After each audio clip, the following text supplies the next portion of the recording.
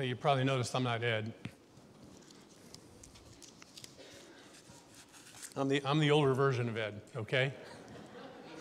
See, he's younger than I am. But we pray for your pastor, and I think we all know what it's like to have a bad back, right? A lot of us. So Ed, you get better, all right? But I'm on call every weekend if I'm not speaking. I happen to not be speaking today, and I got the call, so just pleased to be here today.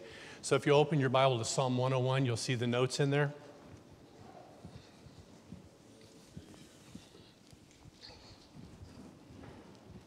You don't have to be afraid here, all right? Hey, so you can see by what we have right here, we've got VBS coming up, right? Starts tomorrow. We're pumped. Hey, I'm one of the community kids. I'm a VBS kid, all right? Didn't grow up in a family of faith. We didn't go to church. My family, we didn't go not one single time to church ever as a family, ever. But you know what? Local church, just like First Southern, grabbed me and said, why don't you come on in? I got involved in VBS and the children's ministry, and here I am today. So I facilitate our church life team. It's pretty cool, you know? So I believe in what you're doing. This is strategic, okay? So when you think of VBS, I'm not going to say think of me, but I'm here because of children's ministry in a local church, all right? Because I was a mess. 6 brothers and sisters, we're all a mess. But man, I love VBS, that's for sure. So VBS happens in the summer. What else happens in the summer? Right? Baseball, right? Baseball. And so I love baseball, love playing it, love watching it. And I love to see hitters. You know, I love to see the batters. Even softball. It's the World Series is going on right now. You got the women's, you got the men's. You know, it all takes place in the summer. I just love to see good hitters. Period. What's one commonality of all hitters in baseball? One commonality. Keep your eye on the ball, and they all enter what we call the mid-season slump. Somebody said slump, right? All baseball players hit a slump. They just do. It is what it is. Chris Davis of the Orioles, this guy hit a 54-game slump, 8-month slump. He finally came out of the slump in Boston, and the Boston fans stand up and cheered for him. This is a guy with a multi-million-dollar contract.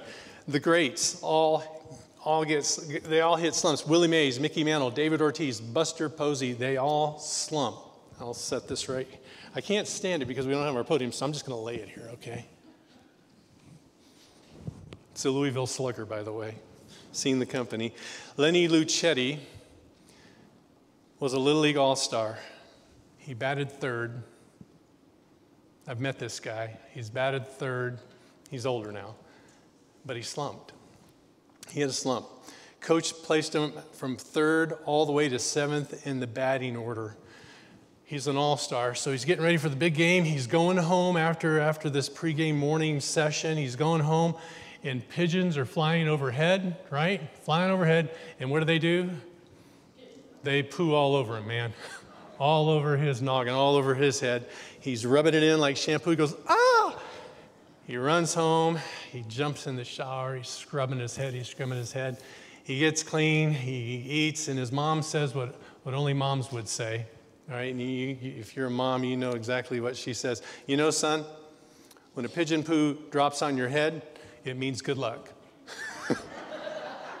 And what did he say? Come on, Mom, come on. So he stepped up, he gets up to bat, Lenny gets up to bat, and bases are loaded, by the way. He writes this in his book. Bases are loaded. They pipe one. He closes his eyes. He starts to swing. He closes his eyes, hits it, and he hits a grand slam home run. Pretty cool. So they win the game, and he says even to this day, when he sees pigeons, he'll divert and he'll walk under them. For real, because he knows it's good luck. But we all slump. King David wrote Psalm 101 when he was 30 years of age, and he became the king of Israel. Those of you that are Bible readers, you know that King David is a spiritual slugger. He's a stud. He's a spiritual slugger for sure. As a shepherd of his family's sheep, in 1 Samuel, the prophet Samuel says that he killed the lion and he killed the bear. This is what David did. So I've actually met some people. I actually have a family member, he hunts bears, right? So he's got a bearskin rug in his house. It's pretty cool. But I meet people that hunt bear. I've never met anybody that has killed a lion until at the university, I met an African. We were talking one day, and we were talking about this, and he said, I've killed a lion. You have not. I have killed a lion. I go, did you eat it? He goes, I ate it. It's not good, but I killed the lion. Came into his village. He protected his family. So David himself killed a lion, and he killed the bear. And also, in Samuel lets us know when he's a teenager, he also comes up against a man called Goliath of Gath, right? David and Goliath. Maybe you've heard this. If you're Bible readers, you know this. I was in the mall, and they had a placard of Shaquille O'Neal, former center for the Lakers and other places. This guy's huge, man. I mean, I'm 6 foot, but he's way up there. I go, wow. So Goliath is 2 feet 5 inches taller than Shaq, right? David fought Goliath as a teenager, and he defeated him. And these are the last words of David. It says, David, in Samuel also, David, the son of Jesse, the declaration of the man raised on high, the one anointed by God of Jacob. He's known as the favorite singer of Israel. He's a song man, right? I mean, we got Pastor Tony up here, and he's a song man, right? And so David is the sweet singer of Israel. The Hebrew Bible, the Hebrews actually believe he wrote 73 Psalms. He's a mighty warrior. He's the king, and he led the nation of Israel. That's King David. However, David is human. And those of you that read the Bible, you know that David slumped. He had a slump, right? He's aging. As he's aging, he's supposed to be out to war. The Bible's very clear. He's supposed to be out leading his troops in battle, but he's not there. He decided to stay back. We don't know why, but he's not fighting, right? We've got wars going on right now in the world, right? The leaders lead. That's what they do. David was not leading the nation of Israel at this time, but we find him, the Bible's clear, he's on the roof, and he looks, and he sees a beautiful woman bathing, and he said, who is she? He finds out her name is Bathsheba. He said, bring her to me. Bathsheba comes to him. He sleeps with her. She gets pregnant. And now he goes, what am I going to do now? The guy's in a slump. So what does he do? What would you do? This is what he did. He said, well, here's what I'm going to do. Obviously, he's in a slump. He's not thinking clearly. He said, I'll have her husband killed. I'm going to make sure he dies, right? And it's not just any husband here. I mean, this is Uriah the Hittite. He's one of the mighty men. He's a warrior.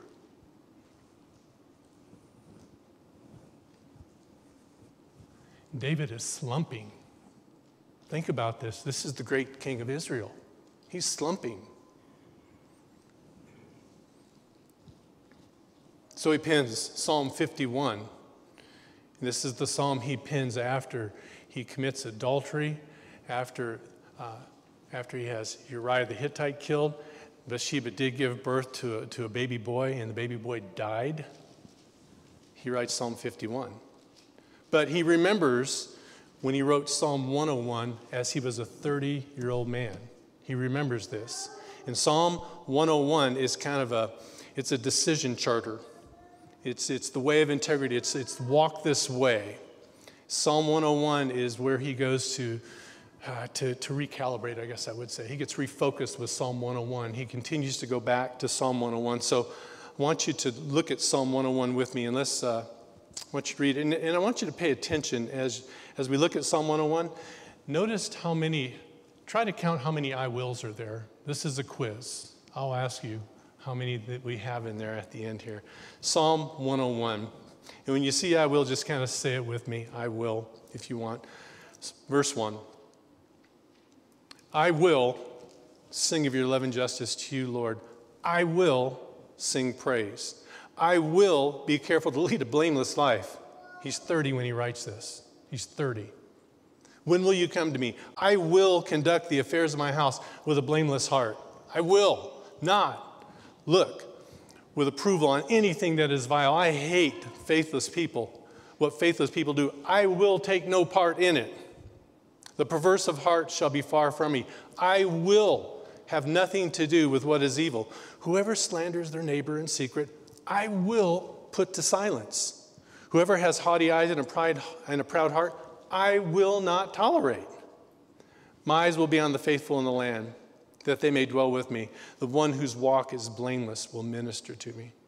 No one who practices deceit in my house, no one who speaks falsely will stand in my presence. Every morning I will put to silence all the wicked of the land. I will cut off every evildoer from the Lord. How many I wills? 11? You count 11? Yeah, you might be, this is an NIV right here. You read it in a different Bible, you'll say, oh, I don't know, I think there's 9, but there's 11. We definitely have 11 there. So David's decisions were to help guide his heart, his house, and his kingdom. Notice, sing often, verse 1. I will sing often of your love and justice to you. Lord, I will sing praise.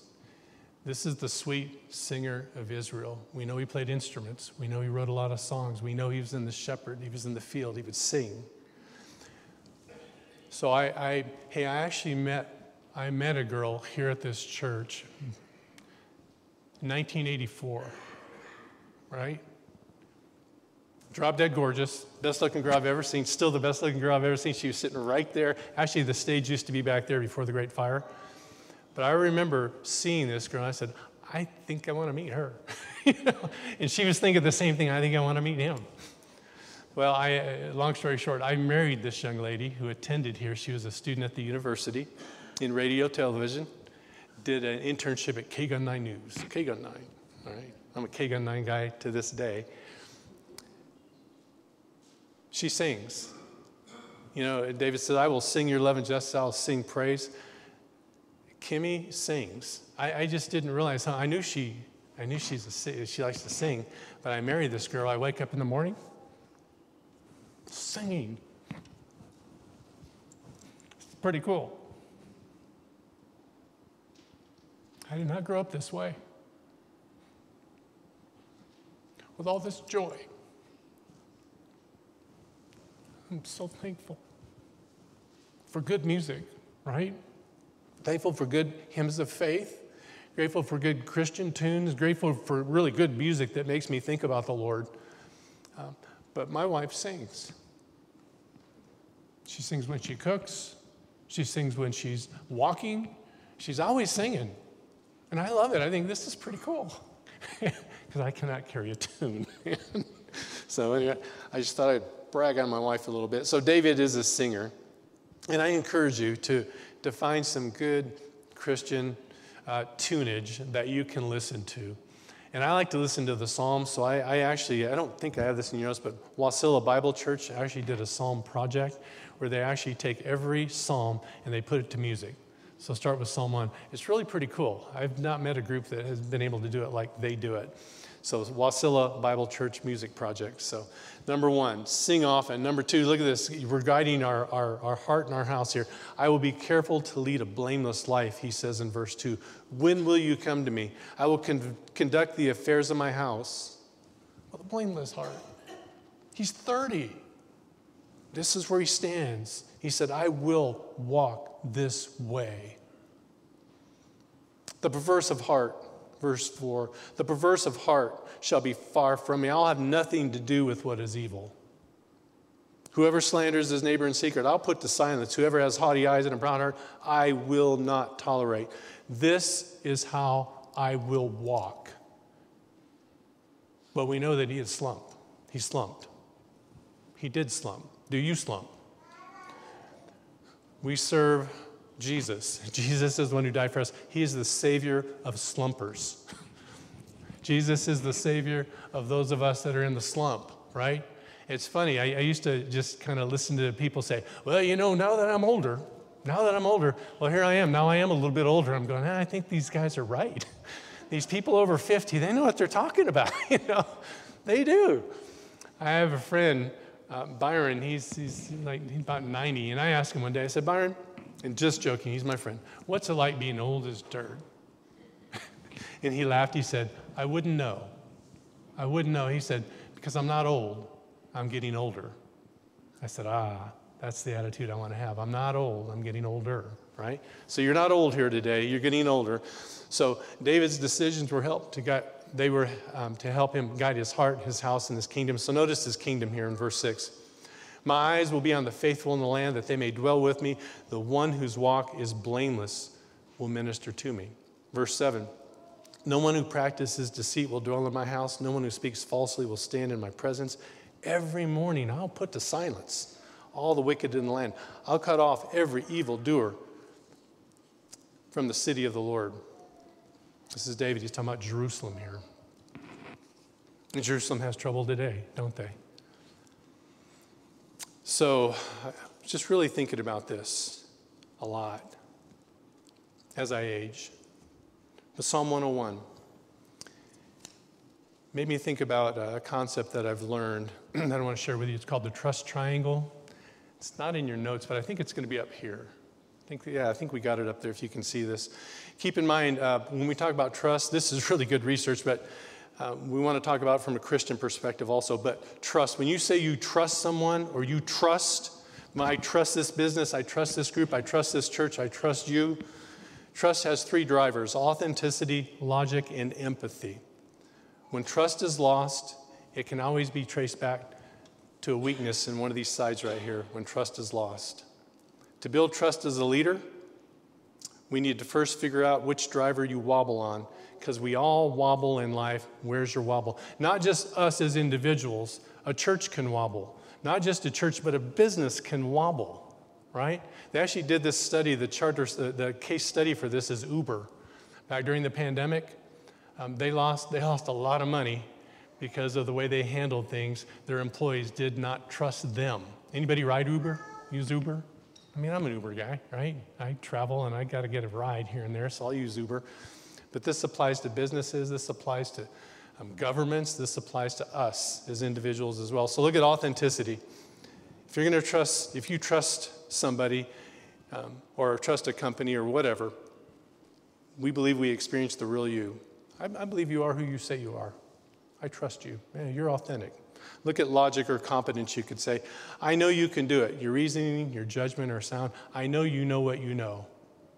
So not only do I believe you are who you say you are, but I believe you know what you're doing. And also, I believe you care. I think you care. There's empathy. I believe that you care about me and you care about my success. But we wobble. We wobble. And so there are 5 steps to recovering trust and regaining credibility. Go to that next slide there, guys. Number 1, we've got to do what King David did. We want to admit the mistake. We want to admit the mistake, admit that we have sinned. God, please forgive us.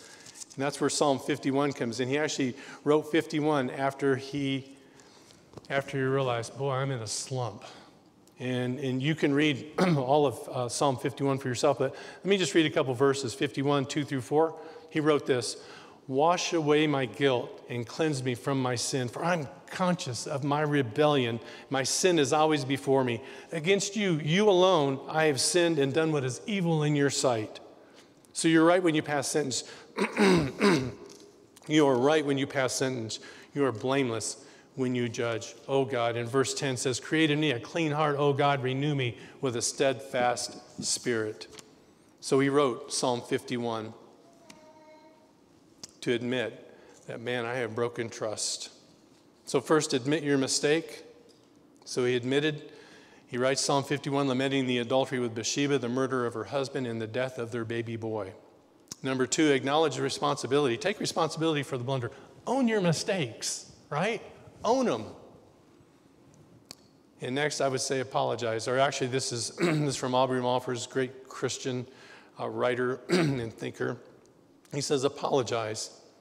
Seek forgiveness. Ask forgiveness. If it's within your heart, could you forgive me? Accept the consequences of your action. You know, I have kids. I've had to tell them, more than once, you'll need to accept the consequences for your actions, you know. There are no video games for you, for the rest of your life, right? Act to correct the situation. How can I make things right? A lot of times it takes time to process things. It takes time to process. Trust wobbles. Identify your wobble in the relationship, in the matter, and work on strengthening that. I hear a lot of people don't trust the government. Why? Where did they wobble? Where do they wobble, right? If you don't. What about a business? What about this? What about your friends? What about this? I think this applies in many areas right here. So identify your wobble in a relationship matter. Work on strengthening the area of that triangle. David wobbled. The man showed poor judgment. He showed poor judgment. Was that really him? Did he really do that? Did he really not care to have this man killed, who was a mighty warrior? What's going on here? Come on, David. He wobbled. Psalm 101 has 11 I will declarations. David wrote this song as a young leader, but this song, like I say, this helped him kind of retool, recalibrate, just to kind of get back where he needed to be. And it will help you as well in Psalm 101. So this decision charter, and you can see it here. I think I've got it in my notes right there. Let's see. I had it there. But you can see just a couple ideas that I did, okay? So I want you to see that, and here it is. Couldn't find it here. I got about 10 of these. I thought I'd throw a few of these up here with you, but I will worship daily and weekly. And I'm going to remind myself that following Jesus, it isn't a hobby. This isn't a hobby. It's a commitment of my life. I'm going to park the past. I'm not going to live in the past. I'm going to lay my regrets at the Lord's feet. I'm going to look forward to what lies ahead. I've made so many mistakes, but I'm going to park them. I'm just going to move forward, right? And you can put some I will nots on here also. I will not harbor anger or resentment by working to overlook minor offenses. People say, I'll be with all kinds of family this summer, and some of my family members, they've got a large family, they're going to say some things that are just squirrely, and I'm going to have to deal with it. And I can get all mad, like I did when I was little, I can get all mad at my brother or whatever, but I'm just going to overlook them. I'm just going to let them roll off my back. Unless I can't, and then I'll deal with it. I'll challenge him to arm wrestling. Relational intelligence. I'm going to work to have a healthy relationship with my kids, with their spouses, and their grandkids. I am. Or my grandkids, sorry. But I'm going to work to have a healthy relationship. So what does that look like? So I have to think through, how can I be more with my kids? How can I chill more with my daughter? How can I do this? So I'm thinking that through, and you can as well. So decision charter, your I wills and your I won'ts. So consider how you can walk this way in the way of integrity and build trust. Keep in mind, Jesus comes from David's lineage. The Lord Jesus himself comes from the line of Judah, from David's lineage, from the tribe of Judah. Jesus lived a perfect life. Jesus died for our sin. He resurrected from the dead. Christ can give you a new life. Will you walk this way? And we've got Vacation Bible School. It's right upon us. It starts tomorrow morning. Is that right? Tomorrow evening. See, you're smart. Do it in the evening. Do it in the evening, or after work, and it's cooler, we hope, right? But the kids are coming, and you keep in mind that I was one of those little, grasshoppers, right? Coming in here, unruly, from my non-faith family, and we had a great time though. I loved it, absolutely, I still love it. And we've got Vacation Bible Schools going all over. And so you just may want to come forward and pray for Vacation Bible School. Let's just pray and pray for our leaders. But maybe you're in a slump today. And remember, Jesus is the Savior of slumpers. He will lift you up. He will forgive you of your sin, and it will put you on the right path. So let me pray for us.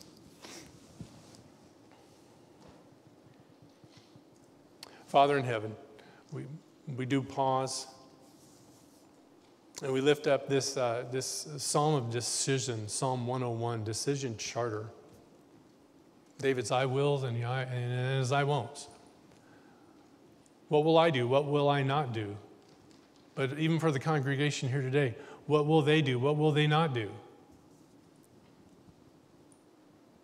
Jesus is the Savior of those in a slump. So just pray. Just pray. If you're in a slump today, call out to the Lord and say, Dear Lord Jesus, forgive me. I have slumped. Again, forgive me. Lift me up. Get me on the right path, even today. Some of you may need to do that for the first time. Call out to Jesus. Ask his forgiveness. We've got a great church here, led by Pastor Ed, and they would love to have you join their fellowship. And also, Father, we pray for the community. We pray for all the kids that will be coming to VBS and all the teachers that will be here. We pray you'll just give them joy, and they'll just have a lot of fun. If I remember anything about my time just being a kid in the community, it really was, boy, you have a lot of fun at this place, and you learn a lot. So we lift this up to you, Father. Whatever your commitment is today, make it now, where you stand or come forward, and we'll receive you up front. In Jesus' name, amen.